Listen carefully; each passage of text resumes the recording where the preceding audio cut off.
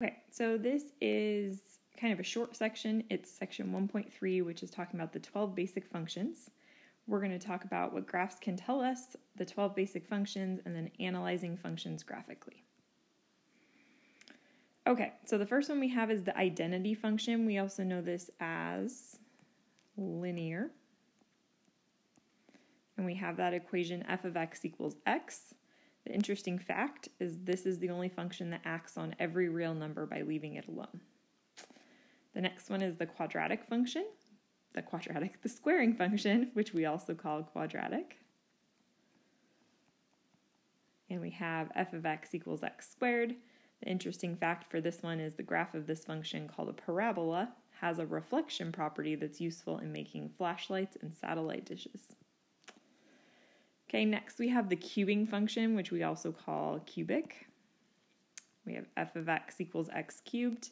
Interesting fact, the origin is called a point of inflection for this curve because the graph changes curvature at that point. The reciprocal function, which we call the reciprocal function, and we have its f of x equals 1 over x.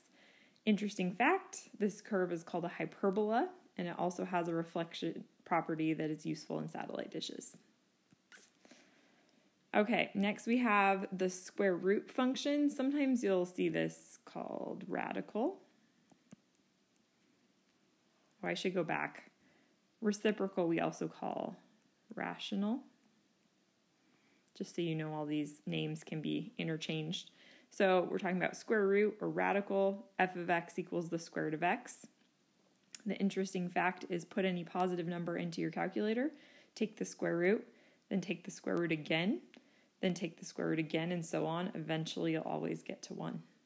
Okay, next one is exponential, which is f of x equals e to the x. So this is the natural. We're using, not natural log, we're using e. So the number e is an irrational number, like pi, that shows up in a variety of applications. The symbols e and pi were brought into popular by the great Swiss mathematician. Okay, so that's exponential. Natural logarithm. So this is f of x equals natural log of x. The interesting fact, this function increases very slowly. If the x and y axis were both scaled with unit lengths of 1 inch, you would have to travel more than 2.5 miles to get along the curve just to get a foot above the x-axis. Okay, then we get into trig, so we have sine, f of x equals sine of x. This function and the sinus cavities in your head derive their names from a common root, the Latin word for bay. This is due to the 12th century mistake made by Robert of Chester, who translated a word incorrectly from an Arabic manuscript. Lots of interesting facts today. Okay, the cosine function is f of x equals cosine of x. Interesting fact, the local extrema of cosine function occur exactly at the zeros of the sine function and vice versa.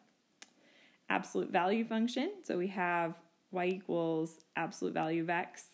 I kind of like that they put the ABS of x because that tells you what you're finding on the calculator. If you're trying to input it into your calculator, you go to math and then over to number and you'll see the ABS. That stands for absolute value. Interesting fact, this function has an abrupt change of direction, a corner at the origin, while our other functions are all smooth on their domains. Then we have greatest integer function. So this is also called a step function in our interesting fact. The function has a jump discontinuity at every integer value of x. Similar looking functions are called step functions. And last we have the logistic function. So this, I'll circle our equations here. Okay, interesting fact, there are 2 horizontal asymptotes, the x-axis and the line y equals 1. This function provides a model for many applications in biology and business. So logistic graphs are often used when we're talking about like spread of a virus or an illness or something like that because you're going to eventually reach a maximum value. So there you go. Okay, so example 1, looking for domains. Which of these functions has a domain, the set of all real numbers except 0? Which function is it? So if you look at your 12 functions, you're looking for where do you have a graph that does not have a value at 0, but at every other number. So that's actually going to be the reciprocal function. Because if you look at this, it's going to hit every x value except for 0. We have an asymptote at 0. So f of x equals 1 over x is our one function that has the domain is negative infinity to 0 and 0 to infinity. Okay? And our last example, it has graphed the function. So let's graph this. Negative x squared minus 1, so that means we're shifting it down 1, and it's going to open down. Okay, so there's my parabola, and we want to answer the following questions. On what intervals is the function increasing? So again, we're using x values. So our x value, our graph, is increasing until we get to 0, an x value of 0. So we would say it's increasing from negative infinity to 0. On what interval is it decreasing? It's decreasing from 0 to infinity. Is the function odd, even, or neither? So remember, we look at symmetry to determine if it's odd, even, or neither. So this one has y-axis symmetry, which would mean that it is an even function. Does the function have any extrema? Yes. It has a maximum at 0, negative 1. Okay, and then how does the graph relate to the graph of the basic function y equals x squared?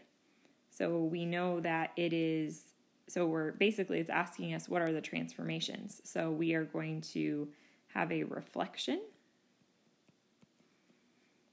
over the x-axis. And we're also going to shift down 1.